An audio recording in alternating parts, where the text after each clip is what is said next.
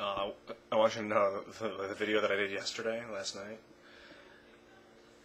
I think I do those videos because I want to test the limits.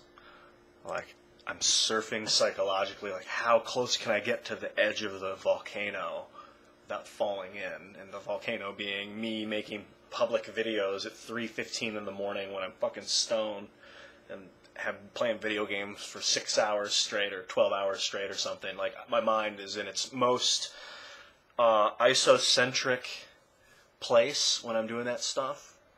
Like its own Ian Crossing contained way of being. It's really weird.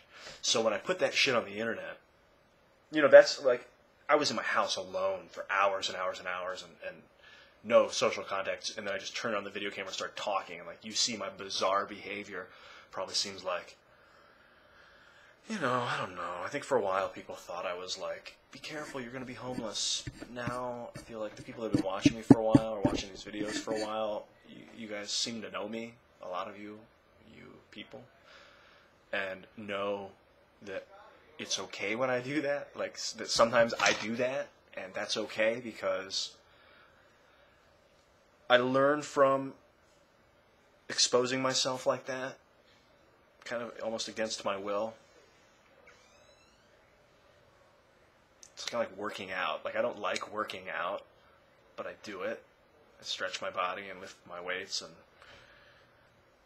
it's kind of the same thing with online videos, I guess. I don't really like it. Like, right now, I'm not liking this. I'm just doing it to communicate the thought, get it across, so that it's just some better blood, some better behavioral behavior. Like, I start on a track, and I'm like, I could just finish it so quick. I don't have to talk for 10 minutes about something. I don't have to talk for 30 seconds about something. I can say it, be done. I just emoted, be silent. Be silent, I don't need to talk.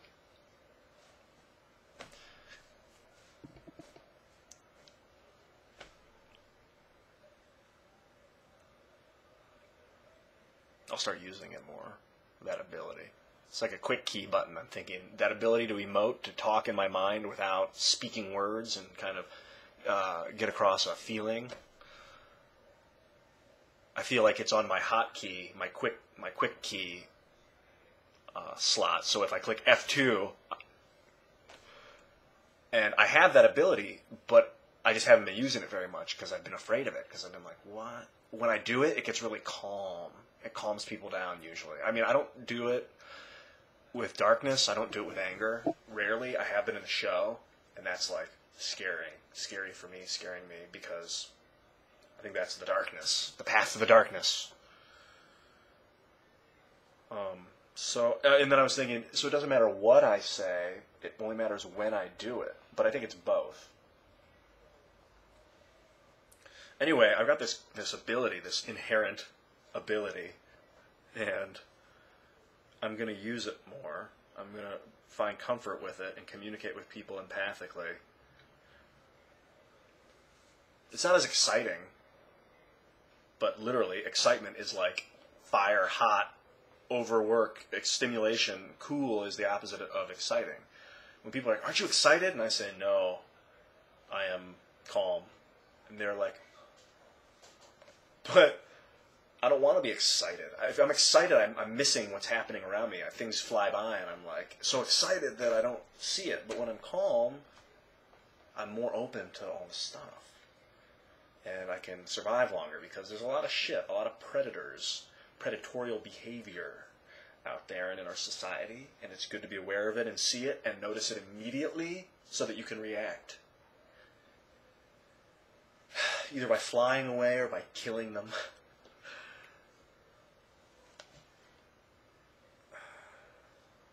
There's not really a need to kill in this day and age, not with my body. I feel like the ignorant, angry people will die.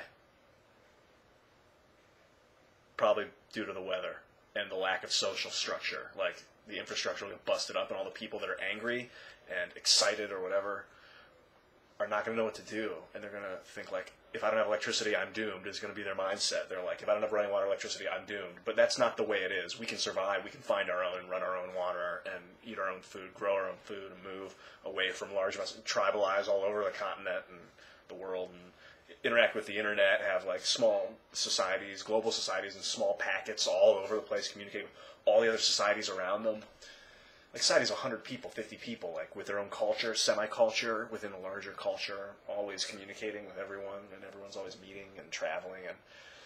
But there's going to be a period, I think, where electricity goes out. Before that happens, probably we'll build that from the ruins or the rubble. When does a city become a city ruins? That's what I want to know. Like literally, what is the point when a city that's maybe being destroyed becomes ruined? Is that when no one lives there, or is it when 30% of the population is still there? 70% of the buildings are destroyed? 90% of the buildings? Yeah, I'm not going to hurt anyone, but I think inherently knowing that evolution calls for a calm mind right now at this stage. In general, I think a calm mind, because really, we're all agitated about sexuality, but if we didn't have male-female gender, we would all be working together to eat and sustain all the time. It's this male-female sex drive that's like rocking us. Rocking me, I should say. If I didn't have that male-female thing around me, dude, I would be constant creator. I would be constant learner. I would be, I don't know, it'd be a weird reality, but I think we kind of got to work together as if we're all one gender. At least, you know, and then we pretend, and then we just like forget about it when we get in bed at night and have sex and procreate. But I really want to treat people the same. I want to treat people how Ian Crossan would treat people. All the time. No exceptions.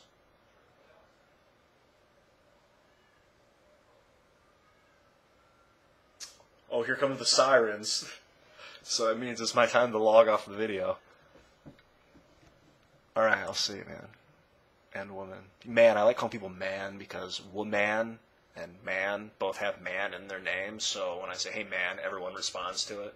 It's pretty cool. Peace.